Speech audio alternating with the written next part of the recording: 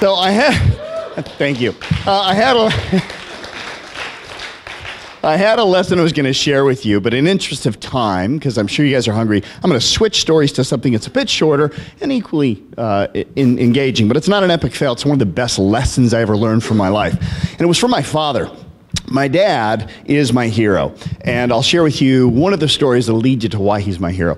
When I was a kid, I think I was 8 years old, I had the opportunity to go to Alaska on a family vacation with my grandparents. My mom and dad were staying home. They gave my brother and I each $100 for spending on souvenirs. And that was a lot of money back then. So we were pretty happy. But my brother and I were always very good with our money when we were kids, so we didn't want to spend and just waste the money on souvenirs. We wanted to actually invest the money at age 8 and 10.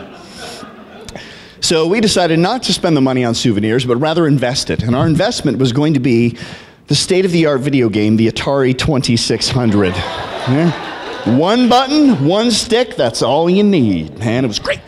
And so we went on this vacation. We didn't spend any of the money. We come back home, and we announced to our mom and dad that we were going to be buying the Atari 2600, to where my dad said no.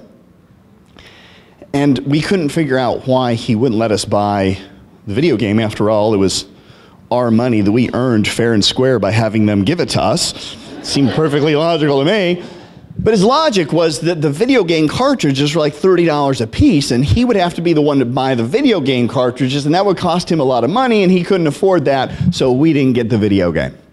We were devastated. We were so bummed. We had all this money. We didn't know what to do with it at that point in time.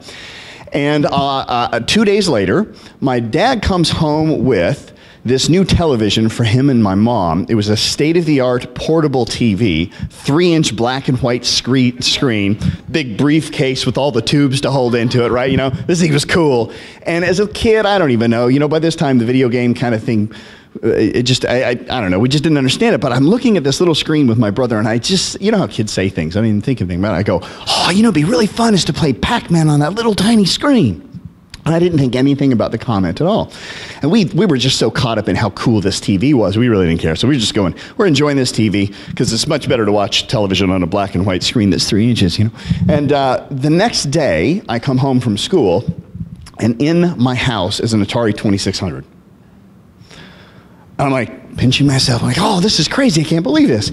And I don't know what's going on, but my dad says, son, we have to sit down, I have to have a conversation with you. And I said, okay. And he goes, I owe you an apology.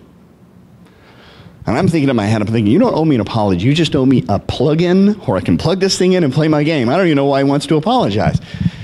And I'm kind of confused. I'm only 8 years old. And he says, son, he goes, I owe you an apology.